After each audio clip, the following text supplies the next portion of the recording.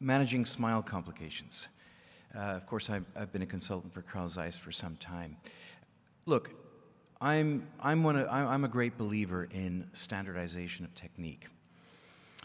In cataract surgery, I see the Monday morning session is very, very interesting because everyone does everything differently. But smile is a very simple problem to solve. You have to take a lenticule out. And if everyone is offering different techniques and someone is doing better than everyone else, it's very hard to identify what element that is to benefit everyone. Whereas if everyone is operating with the same technique and someone happens to be getting better outcomes, it's very easy to identify what the difference is and apply that to everyone so that we can all benefit.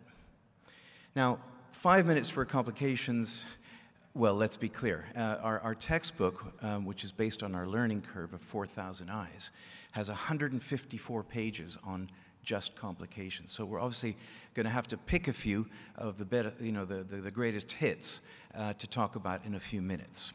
And I've picked these four because I think they're the main pitfalls of people starting SMILE. The first one is to do with energy settings. David Kang published this beautiful study, video study, where he looked at bubble pattern according to the amount of energy.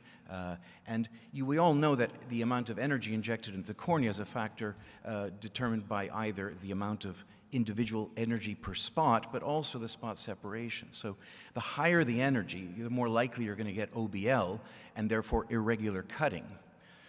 The lower the energy, the more regular the cutting, but it might be harder to separate the interface. We do know that lower energies give better visual recovery, but you can't be too close to the plasma level because there's a small variation during cutting and between individuals. So you don't want to end up with subthreshold cutting in certain areas where you end up bluntly dissecting and causing irregularities.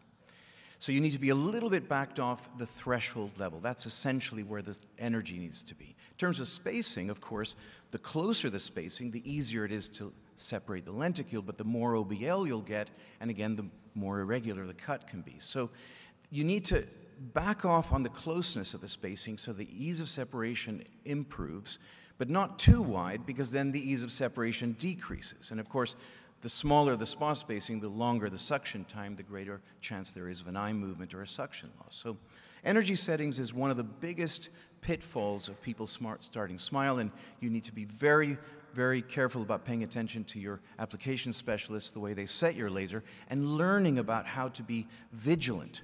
Vigilant during treatment. You have to be like an eagle watching the bubble patterns, because here's a case where the stromal tissue interaction was not standard and it led to a problem. Here's a meibomian gland in the interface. Here's another one. And here's a small eye movement, you see, causing a crescenteric defect. So aborting SMILE and switching to LASIK is a great idea. LASIK is a great procedure. Now, instrumentation is the second area. And there are lots of instruments now out there, and I have personally tried most of these and developed a sense for the three key features that a SMILE instrument has to have. The first is that the shaft has to be thick. And the reason for that, in Georg Eisner's textbook, is very clearly delineated. The thicker the shaft when you're dissecting a lamellar interface, trying to break bridges, the more orthogonal force you're going to be applied, and therefore the more effective your dissection force is going to be in the 90-degree axis.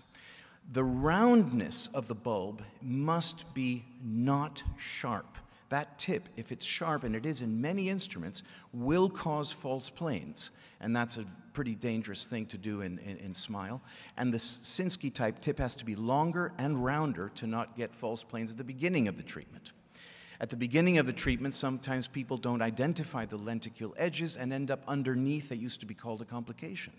But my colleague Glenn Karp showed that if you just insert the Sinskey tip tangential to the edge and rotate it anteriorly, you will catch the lenticule 100% of the time, and you will remove the lenticule routinely.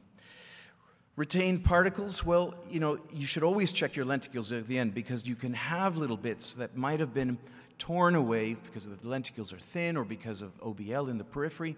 And there are 5 techniques for doing this, for detecting these little edges. You can either feel around the border, you can use the slit lamp that's attached, you can lift and use an air pocket that gives you better visualization of edges. You can use the reserve incision. We use two 2-millimeter incisions outside of the US. Of course, you have a big incision here, so you can get access to most of the areas, but there are 9 reasons why we use 2 incisions. And you can use Kenalog in the interface, and that'll delineate interfaces for you. The point is that retained lenticules don't cause a problem if you identify them and remove them, and even if you leave small ones, it doesn't cause a problem. So really, it's about management of complication. Just to finish, I'll mention that function loss, which is thought to be the worst thing that could happen. In fact, we don't think of it as a complication. We think it as a management issue.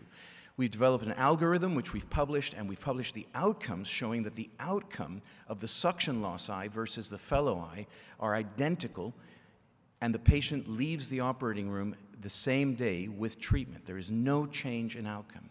So the bottom line is that for any surgical procedure, if you can develop expertise before starting your procedure, meaning using other people's learning curve, and in our example, 4,000 eyes which we froze, analyzed videos, produced 16 hours of densely narrated video, 450 pages of clearly delineated text. If you can read something like that, if you can take a course and become an expert before you start, then you are using superior expertise to avoid complications where you might be able to have to use superior expertise to manage a complication.